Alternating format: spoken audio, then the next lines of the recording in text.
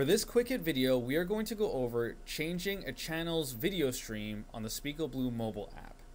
In order to utilize this feature, you first need to have a recorder or camera added to the Speco Blue mobile app. When you have a device added, you'll first need to be in 1x1 mode. If you're viewing multiple channels, simply double tap the channel that you want to view the high stream in.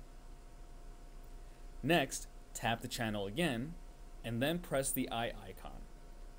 Then, select the stream that you'd like to bring in. To change it again, tap the channel box, tap the icon, and then select your stream.